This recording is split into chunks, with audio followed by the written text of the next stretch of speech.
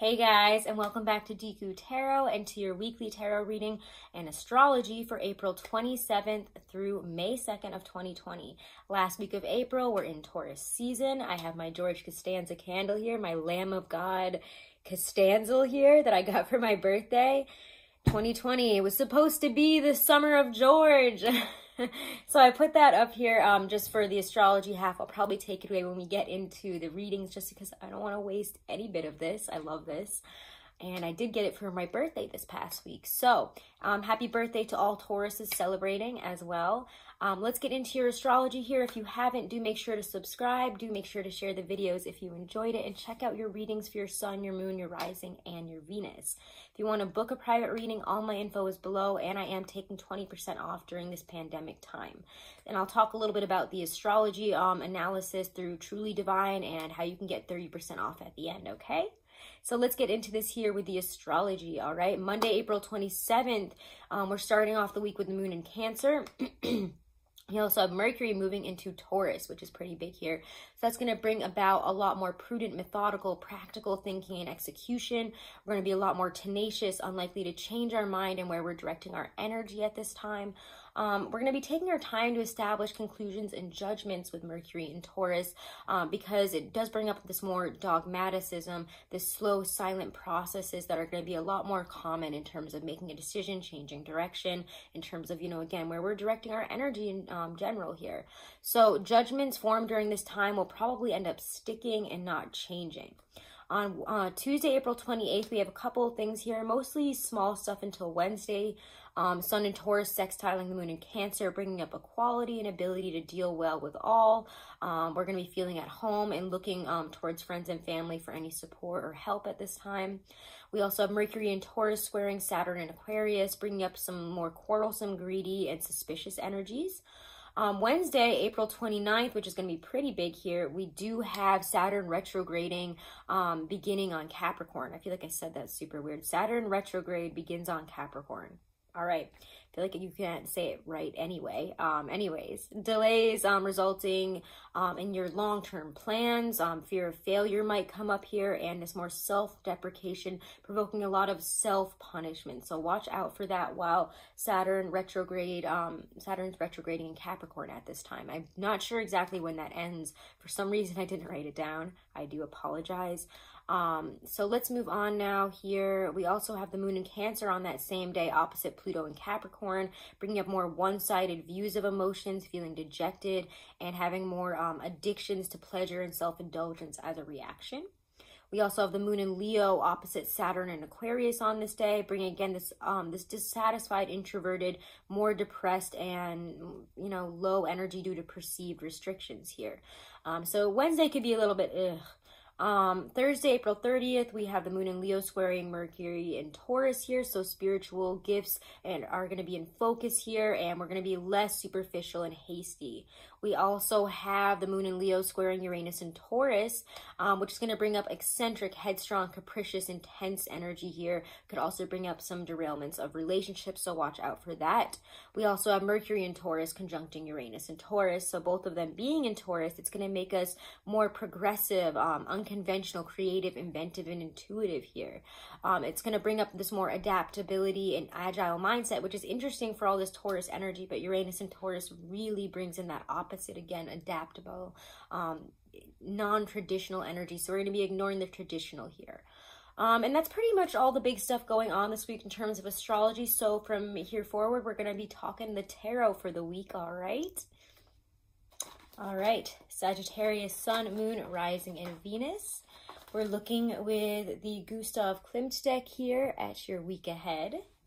All right, so let's start pulling and see what comes up here for you, Sagittarius. All right.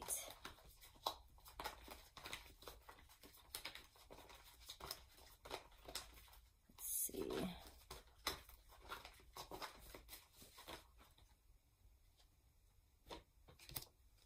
All right. Looking very good so far. It's been pretty good for you guys, I feel like, lately. For whoever's energy, whatever Sag I'm picking up on, I feel like it's been good. Let's see. Let's look at One at a time, guys. Oh my gosh. Just a few more cards here.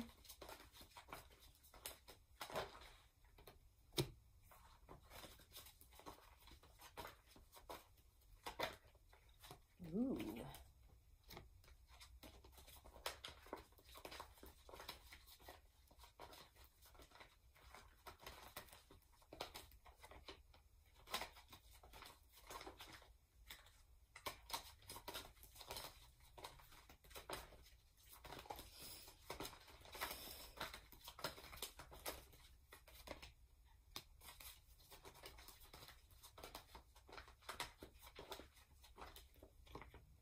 All right, some nice cards this week for you guys. So, let's see here. We get the High Priestess as your general theme for the week here. As you can see, she's got a book in her hand. She's thinking, she's looking very intensely, and she does hold the mysteries here is kind of what you get with the High Priestess. Hold on. All right, sorry, Sages. There we go.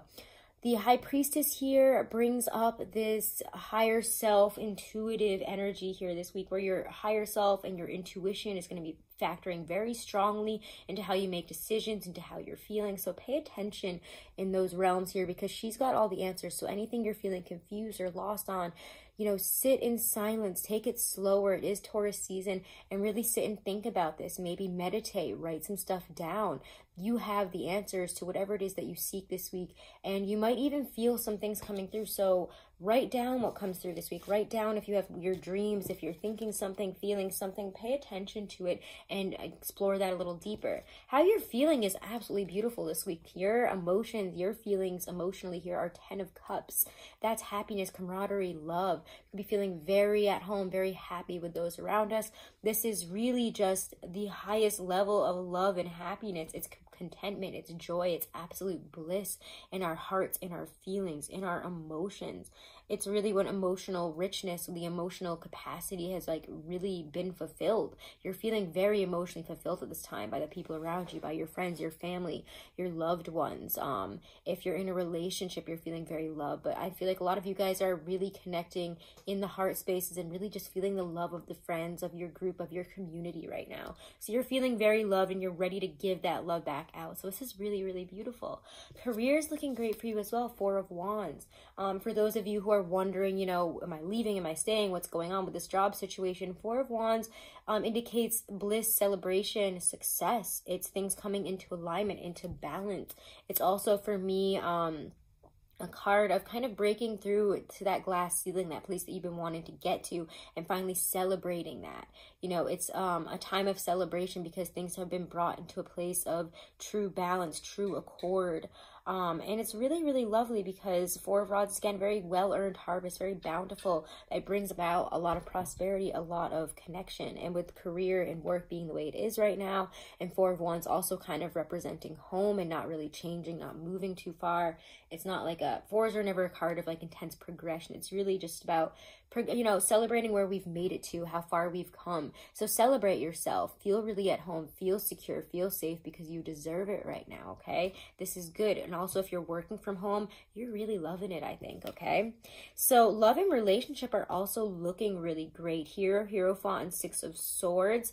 Hierophant asks you to take things slower. It is traditionally the card of Taurus, even though I see it more as Empress. He is a more traditional path kind of dude here. He looks at, you know, in terms of education and learning, you know, he goes to a mentor. He looks at things from a more practical standpoint, you know, getting that traditional education. Sometimes he talks about bigger companies, schools, things that are very well established. But overall, if you're dealing with a Taurus, there's a lot of love there right now. Or again, you're moving on from the more traditional to less traditional. Could also be that you're moving, I don't know, I kind of get the sense, honestly, though, that you're moving into a more traditional phase in terms of a relationship, a more solid phase. For some of you, we're having, I don't know, I'm going to pull one more actually here for love, because this is kind of an interesting combination. What's it saying about love this week? Yeah, there's a lot of progression. So I almost feel like within the traditional, if you've been looking for a more traditional relationship, you need to be ready to leave behind the past year, learn some new things, and work on a relationship pragmatically and practically together in the material, in the now, in the and however we can work on it. It's putting a little bit of physical effort, communication in as well. 6 of Swords and 8 of Wands. You are slowly, if for those of you who have been wanting to move on from a relationship, you are moving on here. And there's a lot of movement forward if you're willing to let go of what you were holding on to and slowly and intelligently move forward, because you know you deserve better. Could also be that, you know, we have a mentor, an older person with us here that's like, hey, why are you hung up on this person? Time to move on, time to move forward. Let's go on here. However, the Hierophant, especially with the High Priestess in the same reading, you're very spiritually inclined this week. You're very open intuitively, and even in terms of relationships and love and how you're seeing that. So feel your way through it. You'll be able to move on, communicate better. Whatever your desired end goals are in terms of love, you know, we can look at this from a different approach, not only intuitively, but also in the material, and, you know, how did we deal with this before? What would this person do kind of way?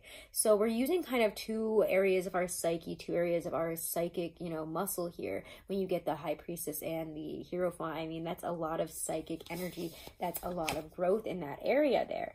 And again, it just feels very spiritual, concerned with your spiritual beliefs and acting through how you're feeling into the real. So that's kind of how I feel here. Your intuition is going to dictate how you do things this week, and you should let it.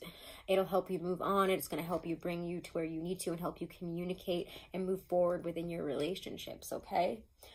Your advice for the week here is the World. Don't be afraid to complete situations, to bring things to a close, and to be ready to open up a new chapter. A lot of you guys, I feel, are opening up big new chapters this week. You've got some really big cards here with the Hierophant, the High Priestess, the 8 of Wands, the 10 of Cups, the 4 of Wands, 6 of Swords. These are all cards that have a lot of positive connotations and movement forward here, and show a lot of prosperity and success as we enter a new chapter. You might need to celebrate at this time as you move forward into something greater. It's happening very quickly, and it's getting you where you want to go. So be ready to embrace these changes, to be open to it, and to have an open-mindedness to all this situation right now, okay, and everything that's coming in. All right, adaptability is the name of the game. Let's pull a Lynn V. Andrews Power Deck card for you guys. Let's do that for you guys this week. Ooh, popping right out. Perfection. Dream your passion, fly away, go through the hoop of your innermost fears and desires, meet them and conquer them. What pain from childhood have you not dealt with? Move into the wound of your most secret fear and find the seeds of wisdoms that are planted there. Face what upsets you the most. It is a great teacher. Give whatever is holding you back, insecurities, ego, fear of failure or of not being loved, fear of being alone, and be reborn into a new state of perfection. So there's a lot of fears and releasing them here. And I love that we have the World here and a World there. So that's really beautiful. And that feather, which indicates flight, with that 8 of Wands and 6 of Swords, which both talk about moving forward. It's a really beautiful message for you guys. So Sagittarius, I hope you enjoyed your tarot reading for the week. Do check out your weeklies for your other placements, especially your rising, okay?